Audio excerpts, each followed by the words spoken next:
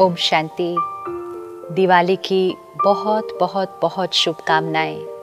दिवाली एक ऐसा त्योहार है जो परिवार में खुशियां और उमंग उत्साह लेकर आता है। दिवाली की तैयारी एक महीना पहले से ही शुरू हो जाती है, जहां हम घर के कोने कोने की सफाई करते हैं और घर में हर चीज़ नई लेकर आते हैं।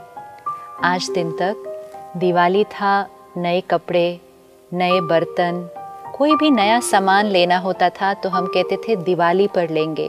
दिवाली वो समय है नवीनता का।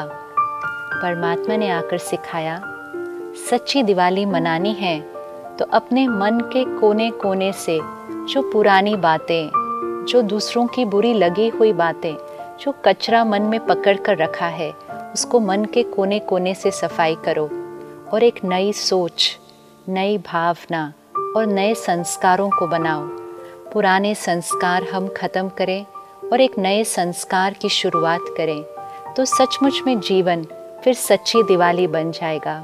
क्यों ना हम सब मिलकर कोई अपने एक पुराने संस्कार को आज विदाई देते हैं। सपोज हमारे अंदर गुस्से का संस्कार है, हर्ट होने का संस्कार है, हम बहुत सेंसिटिव हैं, हमें छोटी छोटी बातें जल्दी बुरी लग जाती हैं। आज किसी एक संस्कार को विदाई देते हैं, उसकी सफाई करते हैं और एक नया संस्कार आज से शुरू करते हैं कि जीवन में कोई भी परिस्थिति आए, हम उसको शांति से, संयम से और प्यार से फेस करेंगे। दूसरों को समझेंगे, उन्हें अंडरस्टैंड करेंगे, उनके संस्कारों को एक्सेप्ट करेंगे।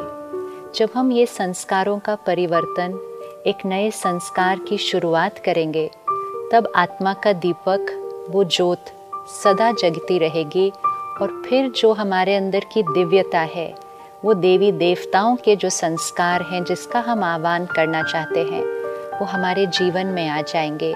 तब सचमुच में सिर्फ एक दिन नहीं, हमारा पूरा जीवन ही सच्ची दिवाली बन जाएगा।